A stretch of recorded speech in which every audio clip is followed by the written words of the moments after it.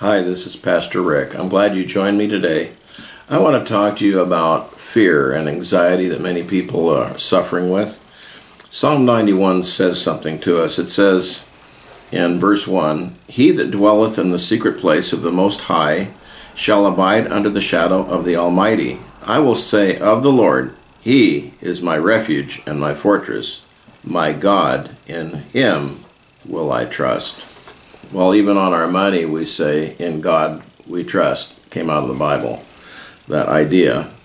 But a lot of people live their whole life because of things that have happened to them, promises broken, or terrible things that have happened in their past. They live their life with anxiety and fear.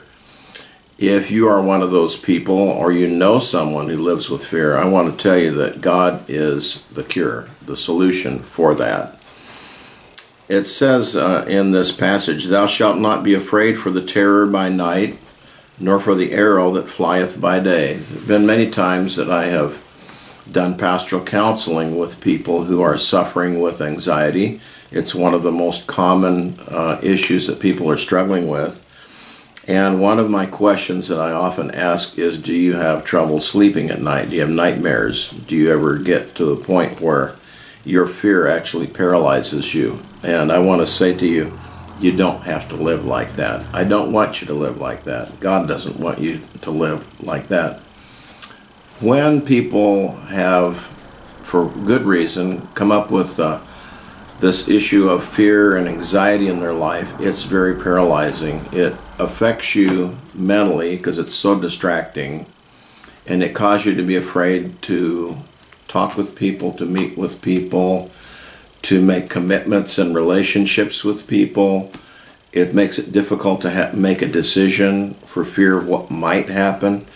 In fact, I'm going to make a suggestion to you that oftentimes people are fearful about what might happen or might not happen, and it inhibits them from moving forward in life.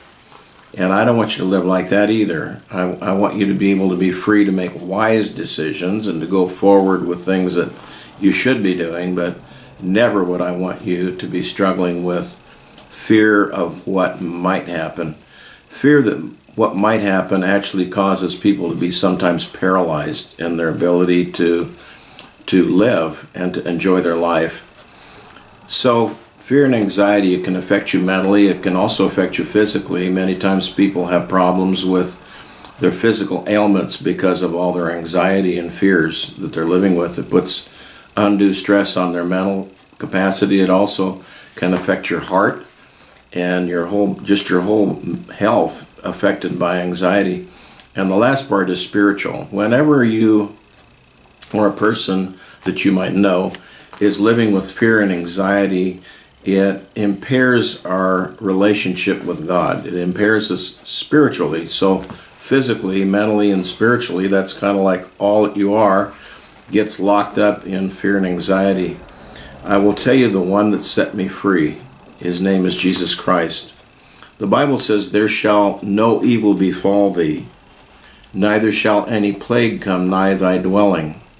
That's because the verse before it says, "Because thou hast made the Lord, which is my refuge, even the Most High, thy habitation." I want to suggest to you that if you have a relationship with Jesus Christ, you should talk to Him about whatever fear or anxiety is troubling you and turn it over to Him and let Him deal with it.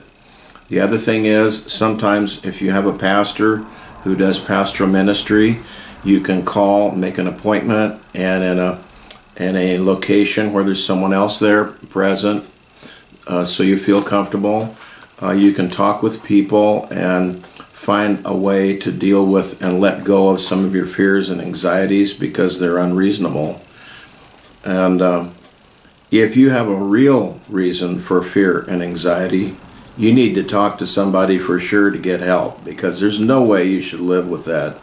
You should never live in a situation where you're always afraid of what you say or what you do because of possible repercussions or real repercussions. So if you need to talk to somebody, please come and check us out. Living Hope Baptist Church. We're here at 433 South San Jacinto Street. We meet every Sunday morning at 10:20.